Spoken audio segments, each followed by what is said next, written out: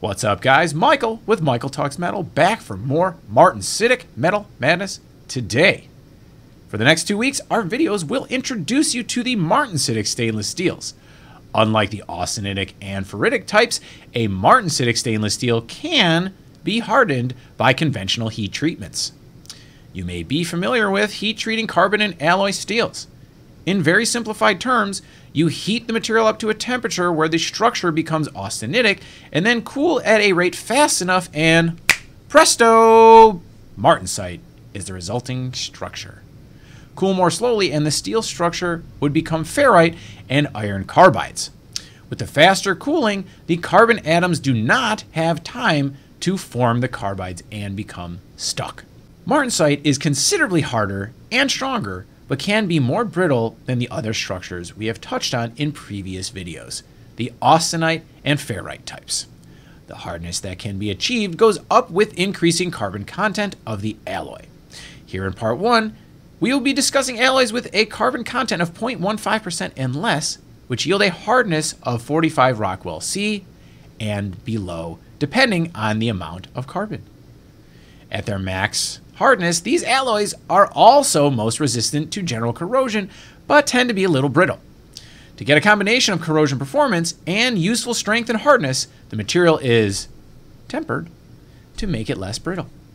Wow. So now we're balancing the hardness, strength, and corrosion performance we need.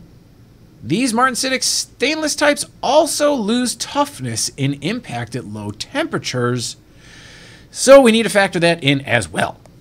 Sounds complicated and best left to the engineers and designers. So we'll leave it there. Anyway, let's get into some of the more common alloys in this category. Type 410 at 11.5 to 13.5% chromium has a carbon max of 0.15%. Depending on the actual carbon content, the maximum hardness it can achieve varies from the low 30s to low 40s RC.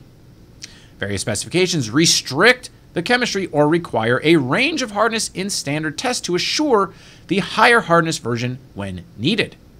AMS 5612 for aircraft applications is one that requires the higher hardness in a standard test.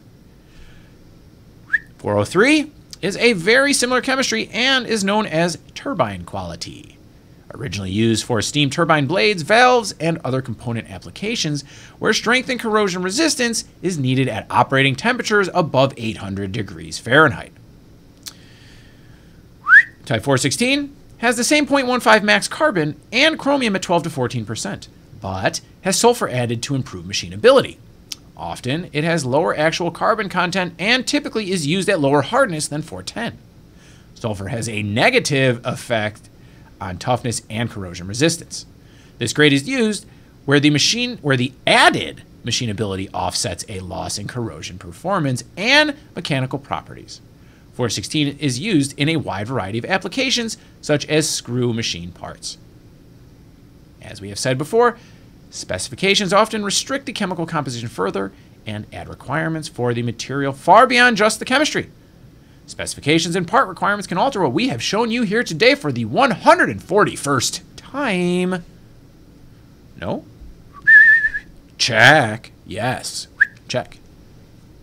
The specs. Twice. All right, so stay tuned for part 2, the higher carbon, higher hardness Martensitic stainless steel alloys.